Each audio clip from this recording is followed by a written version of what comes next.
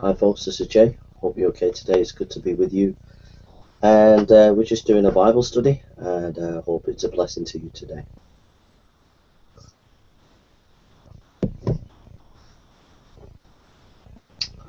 Father God, we come before you today and we give you the praise and we give you the glory and we give you the honor today. And we acknowledge that you are our King and that you are our God. And we praise you and worship you and give you the glory today.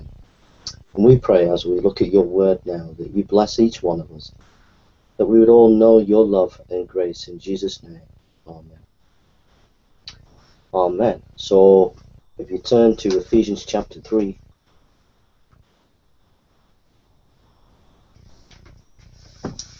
Ephesians chapter 3. We read, "For this cause I, Paul, the prisoner of Jesus Christ for you Gentiles, if you have heard of the dispensation of the grace of God which is given me to you word, how that by revelation he made known unto me the mystery, as I wrote afore in a few words, wherein where you read you may understand and may my knowledge in the mystery of Christ, which in other ages was not made known unto the sons of men, as it is now revealed unto his holy apostles and prophets by the Spirit, that the Gentiles shall be fellow heirs of the same today, and partakers of his promise in Christ by the gospel, wherein I was made a minister according to the gift of grace of God, given unto me by the effectual working of his power. Unto me, who am less than the least of all the saints, is the grace given, that I should preach among the Gentiles the unsearchable riches of Christ, and to make all men see what is the fellowship of the mystery, which from the beginning of the world hath been hid in God, who created all things by Jesus Christ, to the intent that now unto the principalities and powers in heavenly places might be known by the church the manifold wisdom of God, according to the eternal purpose which he proposed in Christ Jesus our Lord, in whom we have boldness and access with confidence by the faith of him, wherein I desire that you faint not at my tribulation of you, which is your glory. For this cause I bow the knee unto the Father of our Lord Jesus Christ, of whom the whole family in heaven and earth is named, that he would grant you, according to the riches of his glory, to be strengthened with might by his Spirit in the inner man, that Christ may dwell in your hearts by faith, that you, being rooted and grounded in love, may be able to comprehend with all the saints what is the breadth and length and depth and height, and to know the love of Christ which passeth knowledge, that you might be filled with all the fullness of God. Now unto him that is able to do exceedingly abundantly above all that we ask or think, according to the power that worketh in us, unto him be glory in the church by Christ Jesus throughout all ages, world without end. Amen. It's an amazing passage of scripture. Absolutely amazing. Pamela Faith, or Paloma Faith, wrote this: only love can hurt like this. Only love can hurt like this. Must have been a dead kiss. Only love can hurt like this.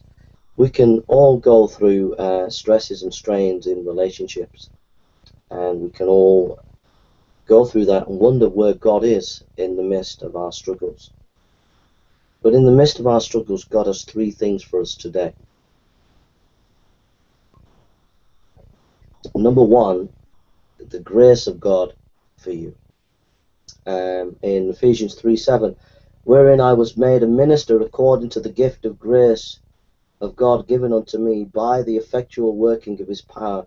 Ephesians 3:7. According to the gift of the grace of God given unto me by the effectual working of his power. God gave the Apostle Paul the grace, the mercy of himself in the gospel, and then he was to go and preach it. Now imagine a church, a hospital without nurses and doctors. Imagine a fire engine without a fire station without fire engines. Imagine an army barracks without the army. You know, a hospital needs nurses. A fire station needs firemen and fire equipment. An army barracks needs an army. And you ask the question, what is the church? What is the church to be doing? And the answer is, the church equals preaching the gospel of grace. That is what the church is to be doing, preaching the gospel of grace. Paul saw his task of being a channel of God's grace to men. William Barclay. C.H. Spurgeon said, I am bold to tell you that my master riches of grace are so unsearchable that he delights to forgive and forget enormous sin, the more glory to his grace. Any sin that you and I have committed, it is forgiven under the gospel if we repent and turn to him. What is the church to do? It is to preach the unsearchable mercy, grace of God. That is what the church is to do. That is what the church is to be doing, preaching the gospel of grace. And so in 1 Timothy chapter 1, verse 12 and 14, and I thank Christ Jesus our Lord, who hath enabled me, for that he counted me faithful, putting me into the ministry, who was before, here it is, a blasphemer and a persecutor and injurious, but I obtained mercy because I did it ignorantly, in unbelief. And the grace of our Lord was exceeding abundant with faith and love, which is in Christ Jesus. 1 Timothy 1:12 to 14. Paul was a blasphemer. He was a sinner. He was a great sinner. He was a murderer. And yet God showed him the grace and the mercy. William Barclay, again, a liberal, but I don't agree with his liberalism. I'm a conservative evangelical, says, but in the ancient world, the barriers were complete. No one had ever dreamed that God's grace and privileges and love were for all people. And the gospel is for all people, whatever race, whatever condition, whatever sexuality. The gospel is for all, that we can all be saved by grace, by the undeserved mercy of God. 1 Timothy chapter 1:15, this is a faithful saying and worthy of all acceptation, that Christ Jesus came into the world to save sinners, and of whom I am the chief. 1 Timothy 1:15. Paul saw himself as the chief of sinners, yet God showed him the grace and the love. What is available to you today is the grace of God. You might have been a Christian for a long time and you've sinned and you've made mistakes and you're wondering whether God forgives you. He forgives you if you repent. You might be a person who's never believed in Jesus. You've never believed in him at all in your life, and then one day you realize that you're a sinner, that you've sinned, and that the things that you've done have been wrong, and you wonder whether God can forgive you. Paul said, I am the chief of sinners. He knew the grace of God. God forgave him of all his sin. And God wants to forgive you today, no matter how much you have sinned, no matter how bad you have been, no matter how many mistakes you have made, however big mistakes they have made, or little mistakes, or whatever mistakes, however you have failed. God wants to show you his forgiveness and mercy in Jesus Christ as you trust in him. For that's where God's love is. It's in the grace of God. It's in the undeserved mercy of God. It's in what Christ did for you on that cross. And I repeat again, Paul was a murderer. Paul was a thief. Paul was a sinner. Paul was the chief of sinners. And yet God showed him his grace and love, and then commissioned him to go and preach the gospel of grace. That's what preaching is. It's one beggar preaching to another beggar. It's the grace of God come to you and me, shown to you and me, that we pass on to other people. It is the amazing grace of God. How many times did Jesus spend with those who were kicked out of society? How many times did he see it? How many times was he with the tax collectors who were seen as the scum of society? How many times was he with prostitutes, with lepers who were seen as the scum of society? Because Christ is a servant of grace, a minister of grace. He is the King of grace. He is the Savior who brings grace. And you may feel like a leper today. You may feel that you've messed up. You may feel that you can feel the spots of decay of sin within your life. But I want to tell you that our Savior is a Savior of grace, and He will wash you and cleanse you. It says in Isaiah, He will wash you. He will make you whiter than snow. Though your sins be as scarlet, they shall be white as snow. And the grace of God will cover you. In Psalm 51, create in me a clean heart, O God, says the psalmist. And Christ wants to clean you and give you a new heart and a new way, a new vision of grace. My friend, if you're stuck in the past and the record is going round and round and round of all your failures and mistakes, get off the record, break the needle, get into grace. It's new grace today. It is the grace of God that covers you today, that cleanses you today, that washes you today, that shows you that you're clean in Christ and His blood today. It is the merciful, wonderful grace of God. Do not be condemned today if you come under the grace of God.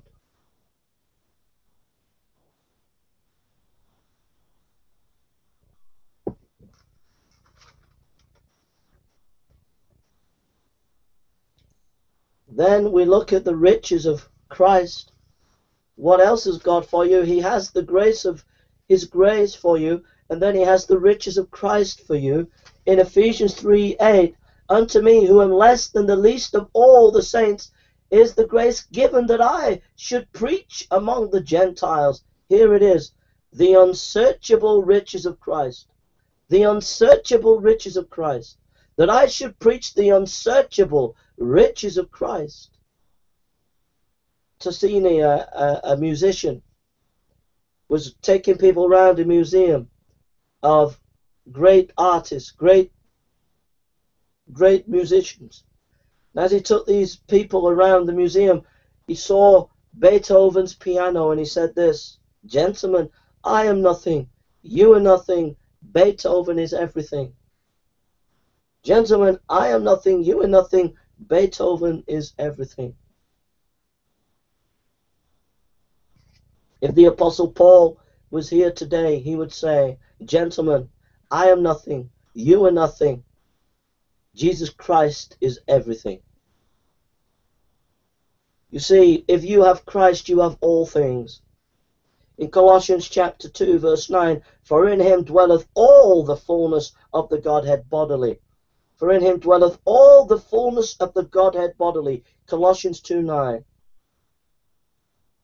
The great train robbery there, they stole the money in the 60s. They left the trains. They went to a farm and they emptied all the money in the farmhouse, and they looked at all the money and they thought they were rich. But he says here, the unsearchable riches of Christ. Christ has greater riches for you. Not physical riches, not riches in money, but in spiritual riches. Because in Christ is the fullness of the Godhead. If you know Christ, you know God. If you have God, you have all things. All that God owns, all that God is, in all His immensity and power, in all His greatness and majesty. A God who upholds all the universe and the galaxies within His hand. The God who upholds all that. When you believe in Christ, you have all things. You have the unsearchable riches of Christ. You will spend eternity and eternity discovering the greatness of God through Christ. In Acts chapter 19, 17 and 19, it says, and this was known to all the Jews and Greeks also dwelling at Ephesus. A fear fell on them all, and the name of the Lord Jesus was magnified. And many that believed came and confessed and showed their deeds. Many of them also which used curious arts brought their books together and burned them, and before all men, and they counted the price of them, and found 50,000 pieces of silver. Acts chapter 19, verse 17 to 19. The apostle was preaching the gospel in this town, in this city. And people began to be saved and brought all their magic art books. And it came to 50,000 pieces of silver in how much it was. And they burnt all these books. Just an aside, it wasn't the apostles who instigated the burning, it was the people themselves.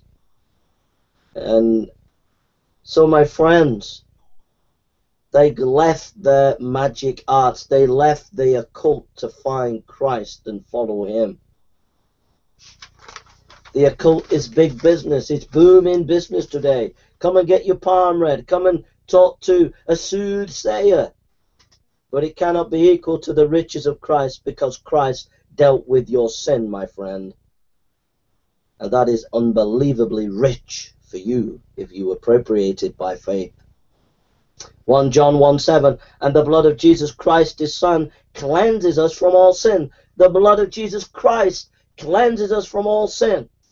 You'll be forgiven and cleansed and washed under the blood of Christ. Ephesians chapter 2:13, but now in Christ Jesus, who sometimes were far off, made nigh by the blood of Christ. Romans 10:13, for whosoever shall call upon the name of the Lord shall be saved. When Christ died on that cross and shed his blood for you on that cross, he invites you to come and believe in him. That invitation is for you today. Isaiah 55:7, let the wicked forsake his way, and the unrighteous man his thought. Let him return to the Lord, and he will love, pity, and mercy him, and to our God, for he will multiply to him his abundant pardon. The unsearchable riches of Christ is this, that Christ's blood was divine and human blood, and that divine and human blood was shed for you on that cross when he was nailed to the cross, when he had a crown of thorns on his head, when he was dying there, he was dying and being crushed for you. He was dying in your place that you may live. He was dying so that you could survive the wrath of God on the last day. He came and he was crushed for you, my friend. And why was he crushed? He was crushed because he loved you. He was crushed because he needed to be crushed if you were to be saved. And he loved you with an everlasting love, and he loved you with a conquering love, and no one will ever know how much he took the wrath to come upon himself. And if you want to know the living God, you come through that blood of Christ. You come through and trust in the blood of Jesus Christ and know him as your Lord and Savior. But it's through that blood. That is the riches of Christ. Through the blood is redemption. Through the blood is the way to heaven. Through the blood is the way to God. He has made a way through the divine human blood of Christ. It is rich beyond compare. You could be a billionaire and you could spend every penny you had as a billionaire and say, God, I give you all my money, and it would not get you into heaven, even if you spent 20 billion pounds and said, God, I pay you 20 billion pounds, let me into heaven. You will never get in. But the moment you believe in the precious blood of Christ, you are in. You are saved. You are born again. You are coming to the kingdom. You are redeemed. You are a child of God. Why? Because God's blood was divine and human blood. It was the blood of Christ, precious, unadorned with any sin. It was pure. It was holy. It was the perfect Lamb of God sacrificed for you. And it was the only way to heaven, the only way to God, through the blood of Christ. And may demons, or may anybody come against the cross of Christ, and they will fall and be judged under the mighty grace of God, for in that grace is the gospel of his blood. It's the blood that saves. It's the blood that opens the way. It's the blood that lets you win. It's the blood that's precious, my friend, because it's Jesus' blood. It's the Lamb of God. When John the Baptist saw Jesus, he said, behold the Lamb of God that takes away the sin of the world. And he is the Lamb of God who gave himself for you that you may live and rejoice in him. And it's at the blood, it's at the cross that we have to come. And if you want to know God, you go to the cross. There's no other way. You can try science and philosophy and religion, but until you go to the cross, you will not find God. There your sin was dealt with. There the blood of Christ was shed for you. There he gave all for you that you might live. There is life at the cross. There is hope at the cross. There is the way at the cross. There is the meaning at the cross. Paul said, we preach Christ crucified. And that's our message today. In any age, there must be the preaching of the cross and the blood of Christ, my friend. It's the only way to be saved. And then thirdly, the love of God for you. The love of God for you. Ephesians chapter 3, 18, 19. May be able to comprehend with all the saints what is the breadth, the length, the depth, the height, and to know the love of Christ which passeth knowledge, that you might be filled with all the fullness of God. Hallelujah. Ephesians 3, 18, 19. Might be able to comprehend with all the saints what is the breadth and length and depth and height, and to know the love of Christ which passeth knowledge, that you might be filled with all the fullness of God. There is a height and a depth to the love of God. There is more to learn of the love of God, my friend. Imagine if you was in debt $20,000 or £20,000 and someone paid your debt off that night. How amazing would that be? Well, Christ paid your debt at the cross. John 3:16, for God so loved the world that he gave his only Son, that whoever believes in him shall not perish but have eternal life. Romans 5:8, but God shows his love for us in that while we were yet still sinners, Christ died for us. But God shows his love for us in that while we were still sinners, Christ died for us. Romans 5:8. Oh, my friends, Burns is coming home today. Burns is coming home to his roots. Burns is coming back to the old-time preaching. Burns has come home. He's come home to his calling. What is my calling? My calling is to preach the word of God, my friends. And I'm home today. And I'm coming to preach the word of God. And no devil, no demons, no atheist, nobody is ever going to stop me from preaching the word of God. I'm home. I'm home. I'm home. I'm back. I'm back. I'm back. I'm back. I'm back in the saddle of the preacher of the gospel. I'm back in the saddle for preaching the word of God. No more attacking the atheist. It's now preaching the word of God, preaching the Jesus Christ, serving the Lord in the power of his Spirit, and preaching the word of God. I'm back, my friends. I'm back in the saddle of preaching the word of God. Hallelujah. But God shows his love for us in that while we were yet still sinners, Christ died for us. The love of God in Christ dying for you, giving his life for you, shedding his blood for you, pouring himself out for you. That is the love of God for you today. Ephesians chapter 2 verse 14 and I think it's 14 and 15 or 4, no, Ephesians chapter 2 verse 4 and 5. But God being rich in mercy, because of the great love with which he loved us, even when we were dead in trespasses, made us alive together with Christ. By grace you have been saved. Though we are dead, he has made us alive. Do you know, before we came to know God, we were dead spiritually? That we couldn't have known God without him touching us by the Holy Spirit. And then he opened our eyes to see the cross. Because he's a God of wooing, a God of drawing, a God of love who wants to bring us into the kingdom. And he brings us in by the Holy Spirit. And the Holy Spirit quickens us and opens our hearts and minds to the truth. And we see the grace of God. We see the love of God. Oh, my friends, the love of God quickens us, opens our eyes, shows us that we're sinners, shows us that we do not deserve grace, and then shows us that God is a God of grace and gives us that salvation. The work of the Holy Spirit reveals to us the revelation of God and the Holy Spirit. You can never even know God. You can never understand God without the revelation of the Holy Spirit. Without the Spirit of God showing you, you can understand nothing.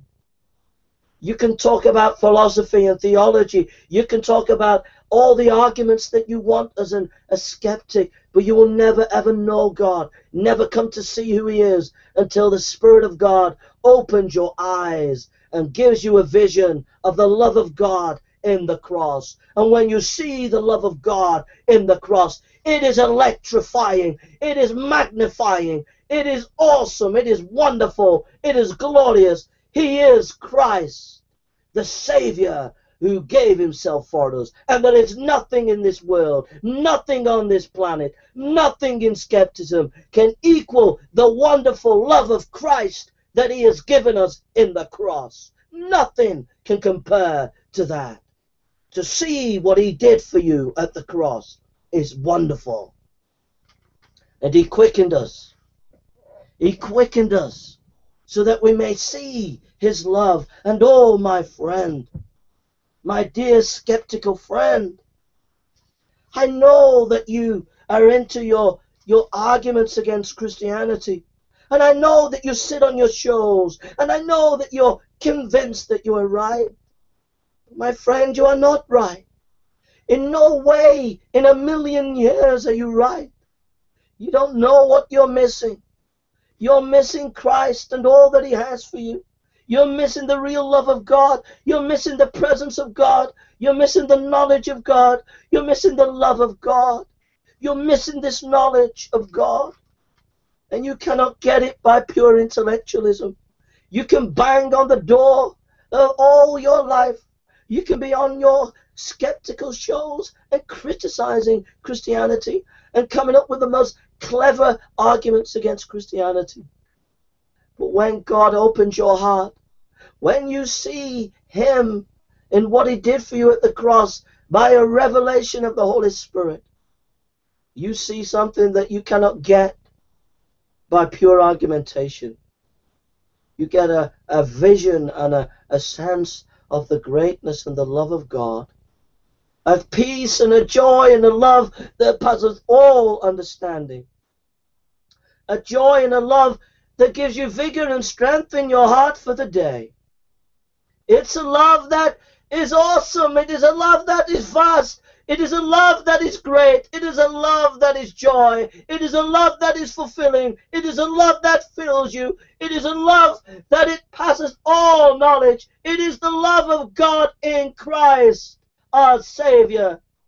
And it is wonderful. Wonderful.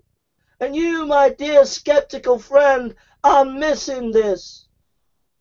And my dear Christian friend, jump in and enjoy your God through Christ. Jump in and revel in the love of God for you today. Jump in and pray for one another, that your eyes and understanding as a Christian may expand, so that you may know the unsearchable riches of Christ. It is not amazing that you are saved today and that you can know God today. And you are with God today, safe in His loving arms. What a wonderful God we have. What a wonderful Savior we have. We are blessed today as children of God. God walks with us and is with us. And we know Him through Christ, who gave Himself and shed His blood for us on that cross. 1 John chapter 4, verse 9 and 11. In this the love of God was made manifest among us, that God sent His only Son, we might live through Him. In this is love, not that we have loved God, but that He loved us and sent His Son to be a propitiation for our sins. Beloved, if God so loved us, we also ought to love one another. 1 John 4, 9 and 11. He was a propitiation for our sins. He took the wrath that you and I deserved. He took the judgment that you and I deserved. He was punished for you and me. So, my friend, We have seen the grace of God for you. We have seen the riches of Christ for you. And we've seen the love of God for you.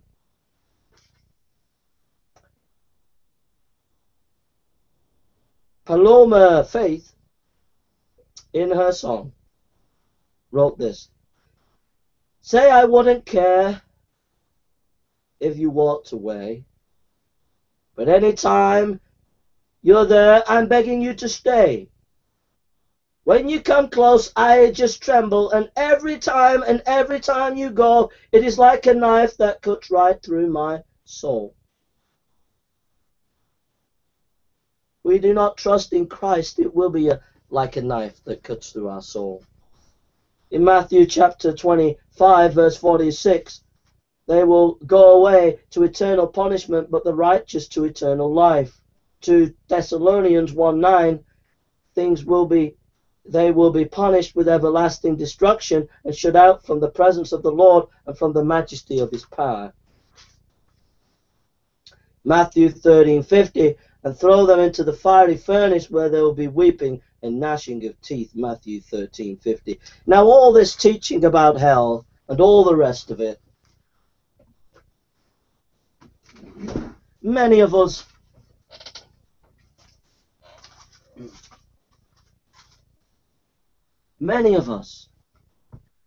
are perturbed, Christian and non-Christian, by the doctrine of hell. But what is hell? Hell is distance from God. When you come to know God and know his presence, and you move into the things of God, you're moving into his presence and his love and his peace, his shalom. You move towards God through Christ. You're moving into peace and joy. You're moving into the presence and love of God. You're moving into complete peace. But if you move away from God, if you move away from peace, if you move away from joy, then you're moving into darkness. And hell is really the absence of God. It is to know for sure that you are never going to be with God again, that you're never going to know his light. You're never not going to know his joy. You're never going to know his smile. And you will be weeping and you will be gnashing your teeth because you're saying to yourself, I'm shut out for eternity. I'm in hell. I will never, ever, ever, ever, ever, ever, ever, ever get to know God. I'll never get to see him. I'll never get to be with him. I'll never, ever know him. And you will be in hell. And that's what it means.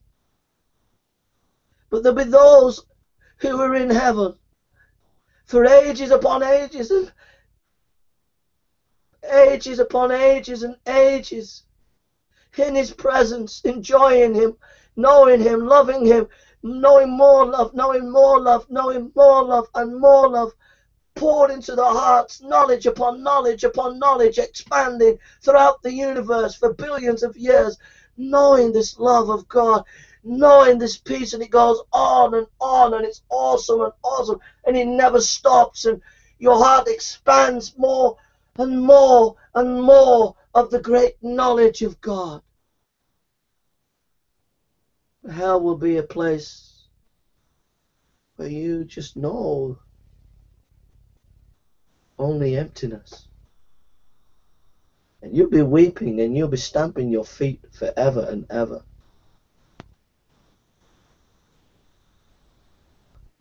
That's why the martyrs died in joy. That's why, if you read the book of Hebrews, the Christians were being persecuted, and the Hebrew writer, I think it's Paul, but maybe it was another writer, maybe Apollos, but I think it was Paul. That's why in the book of Hebrews, the writer exhorts the Christians to keep going, because he knows what's for them. That's why 1 and 2 Peter was written for Christians who were struggling, because he knew what was for them. That's why when Polycarp was crucified, was sentenced to death, and Ignatius, They had joy in God. That's why Perpetua, when she was martyred, she had joy for God. That's why the whole Christian church that was persecuted and died, all those martyrs at Lyons, where Irenaeus had to go to Rome, and he was a catechumist. He taught the catechism. He was not a bishop at the time, and he goes to Rome, and he comes back, and the Christians have been martyred. I mean, literally butchered to death. They were put in hot iron chairs and set on fire. They were then thrown to dogs and eaten. And then as they were eaten, the families could not even take their bones. The bones were ground and thrown into the dust. Why could they put up with that? Because they knew the love of God. They knew the riches of God. They knew the living God. They knew heaven and earth is in Christ. They knew that all is in Him. They knew that in Christ is everything. They tasted the things of God. They knew the living God. And they were assured of the blessings of God. That's why you look at the history of the church. Read Fox's Book of Martyrs when you get a chance. Read it, my friend. Read it. Read it and weep. Read it and be inspired. Read it, my friend. Do you realize that the book of Mark was written around about 64 AD? Do you realize what was happening at that time when Mark was writing the Gospel of Mark? To encourage Christians, he was writing from Italy. And as he wrote that book from Italy, Nero was putting Christians on stakes and setting them alight as torches in his garden. So when Mark takes the pen and he's writing to encourage people to read the Gospel of Mark, he is writing to encourage the brethren in such fiery persecution. Why could he do it? What did the Gospel of Mark do and achieve? How could it be that Christians could be put on torches and set alight and go and do it, be done with joy? I'll tell you why. Because they knew Christ. They knew His joy. They knew His peace. They knew He was altogether lovely. They knew that He was the Prince of Love. He was the King of Love. He was the King of Kings. He was the joy, the Omega, the Alpha. He was everything, and they had met the living God. They had met reality. They had met love. They had met power. They had met joy. They had met Christ, the Savior of the world, who every knee shall bow and every tongue shall confess that Jesus Christ is Lord. They had met the Lord in reality and power. When they were thrown on torches, they could sing with joy and die with grace. And you today, as a believer, have been given the grace of God. God knows how much you've messed up. God knows how much you've failed. God knows how much you're going to fail, but He's given you the grace. And He forgives you. Now you've got to walk in that grace. But He's given you a task as a believer to go and preach the grace of God. If your church is not preaching the grace of God, it's not a church. It's just a social club. You should be out there preaching the grace of God. You should be out in the highways preaching the grace of God. The unsearchable riches of Christ.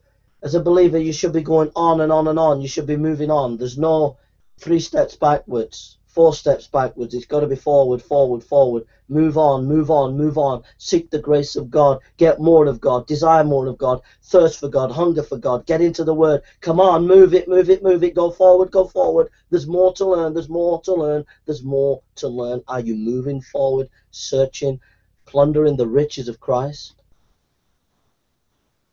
And thirdly, the unspeakable love of God.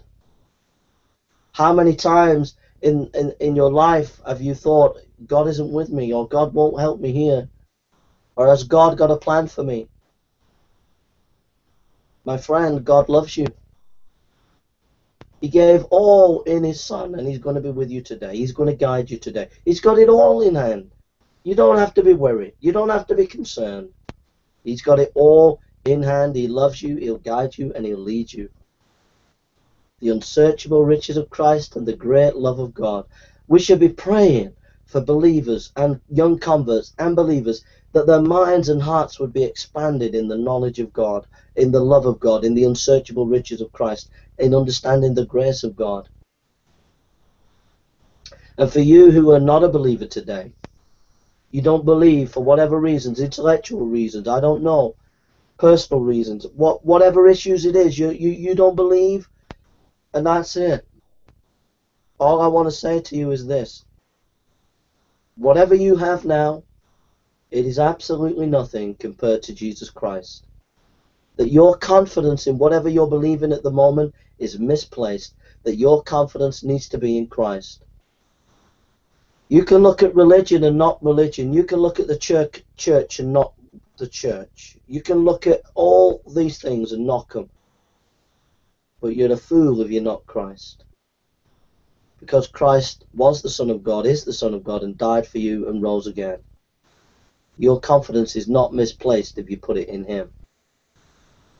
So you might be angry at the church, you might be angry at your parents that they tried to ram religion down your throat. I don't know. You might be angry at the pastors that they didn't answer your intellectual questions and you were disgusted with their intellectual dishonesty. I don't know. But I do know this. But when you meet Christ, everything pales into insignificance. Because He'll answer your intellectual questions. He is the Prince of Intellect. He is the King of Intellect. He'll answer the hurts that you've had from maybe Christians or maybe your parents. Christ wants to engage with you and meet with you, but you've got to be willing and be open to meet with Him. That requires you to seek. It requires you to be open. It requires you to read the Bible, read the Gospel of John. It requires you to sit under teaching, Bible teaching. It requires you to read Christian books. I guarantee if you are a skeptic today or you're an unbeliever today, you start to read the Bible, Gospel of John, for example, you start to open yourself up to the Bible, to Bible teachers, and you start to search and you allow God to speak to you, I guarantee He will speak and you will know His voice. And you'll come to know the Saviour. Alright. Well, we've preached a lot. I hope you've found it a blessing. So we're going to call it a day. I might do something later on tonight. I don't know. I might preach again later on tonight. Pray for me. I do need rest from YouTube. I keep saying it, but I do need rest. But I'm enjoying this. I'm enjoying preaching. I love it. I just really love it. I need to do more of this on YouTube. So pray that I get time in a few weeks, months ahead, and be able to preach more, because I love it. Absolutely love it. And just pray that the good things and the mess are made on YouTube with the atheist, the good things and the bad things, that God would turn it around and make all things work together for them that love God. Pray for the evangelism and the outreach that I do in other places. Excuse me. Pray that God would guide us as a team as we go about different places to evangelize. And pray that my time in study and preparation would be good. Pray for God's blessing on my life, if you would. Pray the seeds that we sow to different people will be blessed. And just pray that my ministry, that God will guide me as to how to go forward in my ministry. Pray that I would have a listening heart concerning what God wants me to do. So, let's close in prayer. If you're not a believer today, please consider what I've said. Think about it, and I hope it blesses you. And I hope that you come to know the Lord, because knowing Him is the best thing. Okay. So let's pray. Father, we thank you for your love and your grace today, and we give you the praise and the glory And Father, I just pray those who do not know you today, open their hearts to trust in you, Lord. Those who do know you today, expand their minds, expand their vision of what you have for them today. May they really go through this day with a real sense of your presence and blessing. Fill them with your Holy Spirit, I pray in Jesus' name and for your glory. Amen. Amen. Amen. Oh, I just so encouraged preaching today. Oh, that felt like the old days. So, hope you found that a blessing, and God bless you. Take care.